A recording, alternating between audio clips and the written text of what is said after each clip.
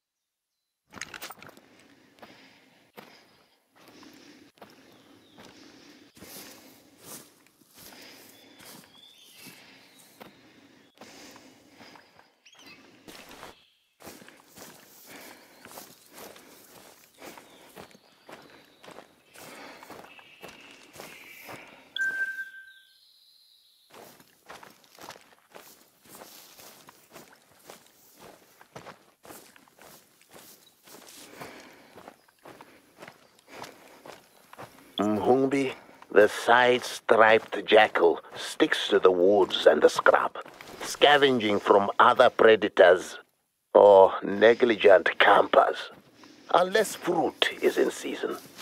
When there's fruit, that's all Mhumbi eats. Consider them gentle predators.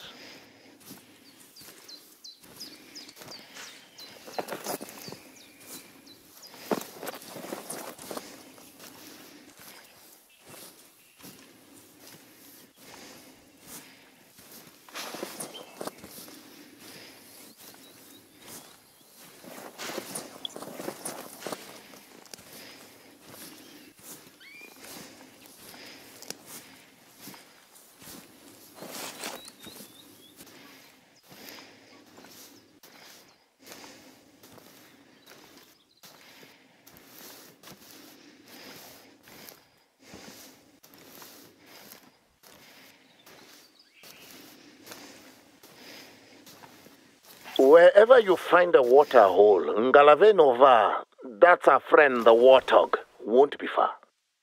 Without lions to hunt them, warthog heads around here are getting crowded. That puts a lot of strain on the water supply in a reserve where water is not always abundant.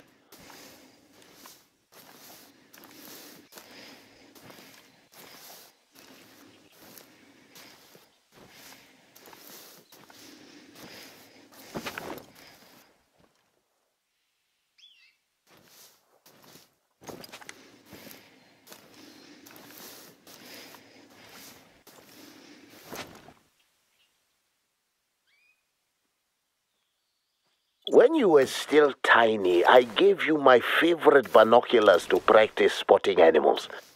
Not 1 hour later, you broke them. Ah, now you can finally repay me. You know how to use a gun, right? Take a breath, point, and shoot. Boom.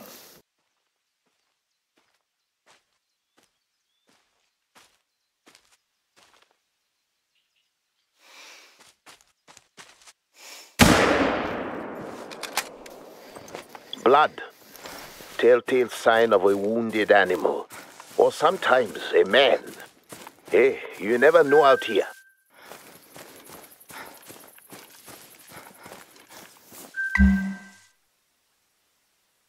I could not ask more of you.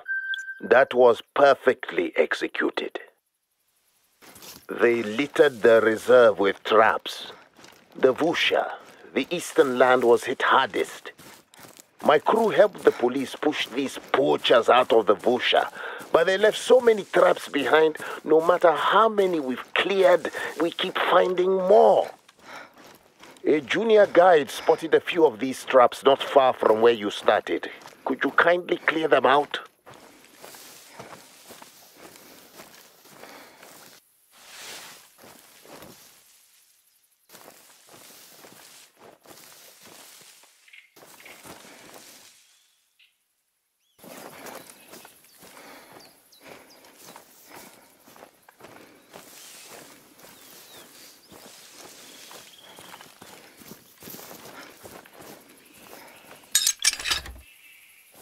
There you go.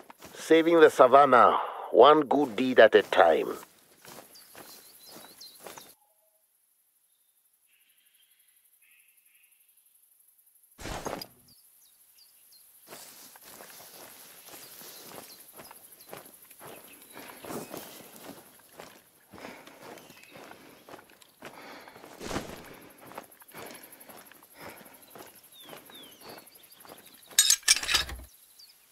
Another good deed?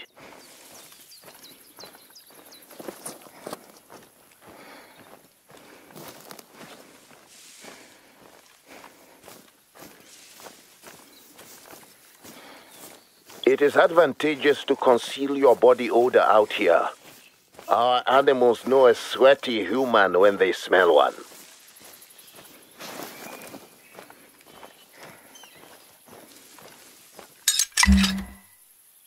With so many good deeds, the animals are going to like you.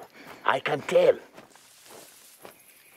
That's just a taste of the warden's work here in the Vusha. There are other regions to explore. But if you want to stay here, make yourself useful. Check your mission log for assignments.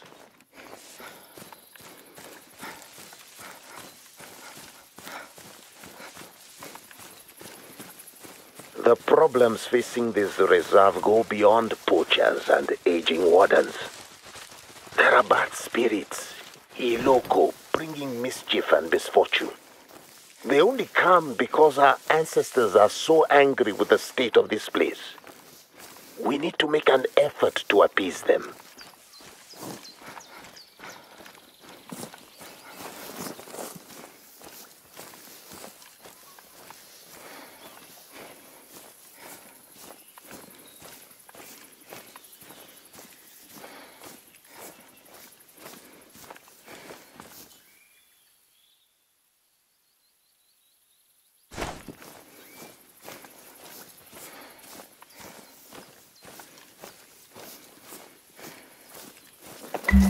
Here's my wishing tree. Of course, this is the first place I came to celebrate when I heard you were coming back to Africa. I played the drum and sang to praise the ancestors. Then I put something special inside the tree. It's there, waiting for you. Take it.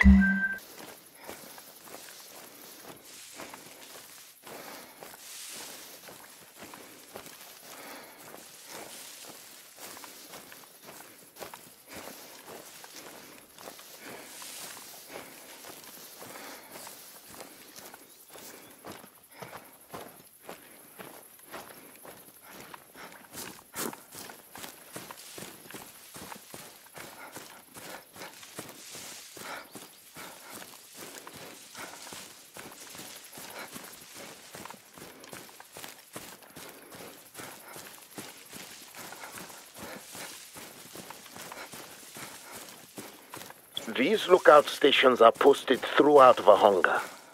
Use them to map out landmarks, spot heads, or just relax and enjoy the beautiful savannah view. But don't relax too much. You've got work to do.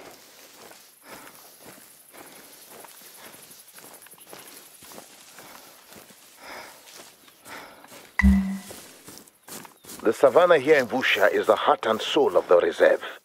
This grassland sustains a cross-section of plants and wildlife, from the smallest birds to the harems of the pronking springbok. Or at least the grassland used to sustain them. When the lions left Buhonga, the Springboks celebrated. No more lions to prey on them. But they celebrated too much, understand? Now there are so many Springbok, we may have to rename this area Springbok City. I kid, but the problem is real. The savannah can't sustain Springbok City. Fewer plants will thrive, the topsoil will erode, birds that nest in the vanishing shrubs will flee. And if we don't get relief from this drought, the smaller animals competing for grazing areas will die. In the absence of their natural predator, you will be the lion who hunts the Springbok. And like any fierce predator, you must begin by studying your prey. On that, your codex has plenty of helpful information. But in Africa, the world is your classroom. Why only read about Springbok when you can see them for yourself? Find a male and a female, one of each, and spot them. Observe them.